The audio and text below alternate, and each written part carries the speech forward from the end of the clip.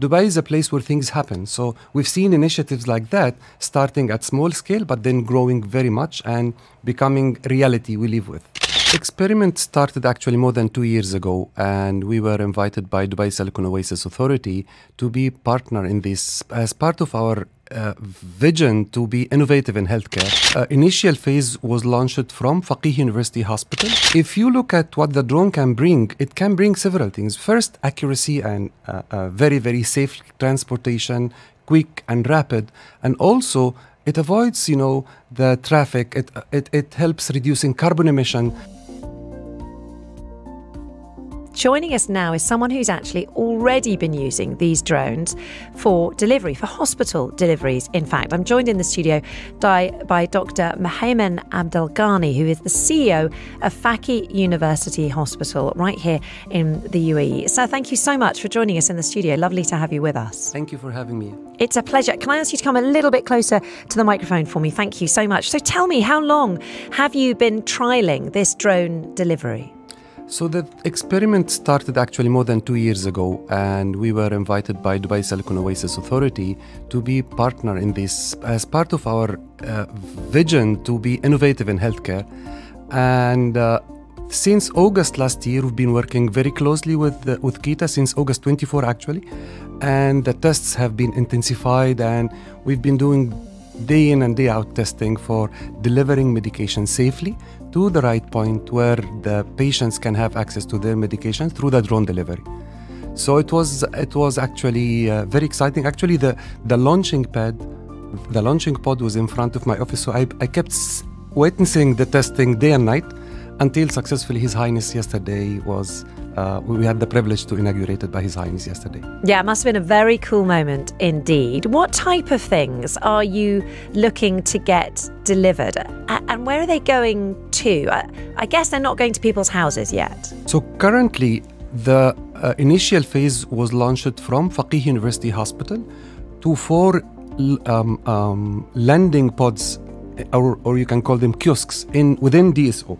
Because the range is now limited to about 3-kilometer radius, so it is operating within DSO, within Dubai Silicon Oasis. Until now, we have not done it to homes still, but that's one of the future steps that will be delivered to homes like residential villas and others. So we started with medication, but we have different plans to grow that into other items as well.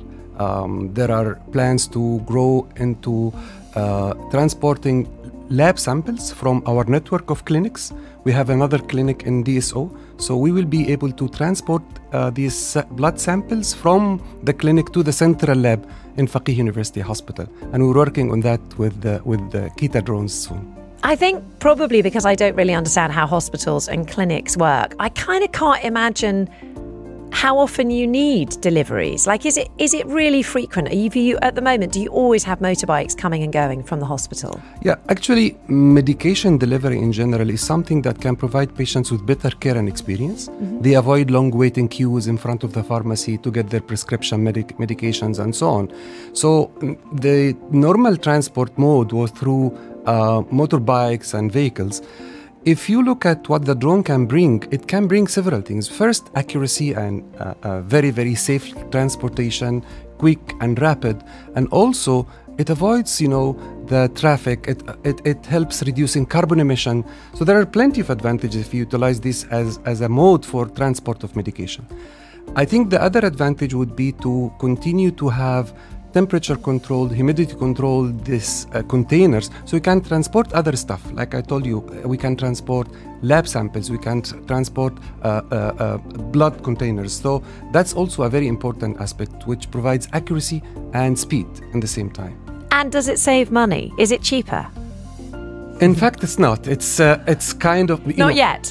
It's always like that. When you start a new innovation, it comes at a cost. Yeah. And as this innovation grow, as the implementation starts to expand, the cost goes down, and that's the objective. Actually, the plan is to take that transportation mode in Dubai to a different level. So yesterday, His Highness announced that we plan to have almost 5% of population, which is more than 500,000, using this in the future by 2034. That will become part of differentiator for Dubai. And you know, Dubai is a place where things happen. So we've seen initiatives like that starting at small scale, but then growing very much and becoming reality we live with. Can I ask you a sort of slightly personal question? So more as a person and less as a CEO. When you see these drones buzzing around, like you said, they were outside your office all the time. When I see a drone in the sky or around me, or I hear it buzzing, and it happens more and more now, I feel a bit nervous. I'm a bit like, where is it? You know, a bit like a big fly, you know, but it feels like more dangerous than a fly. I'm like, where is it? Where is it? Do you get used to them? Because it sounds like we're going to have to.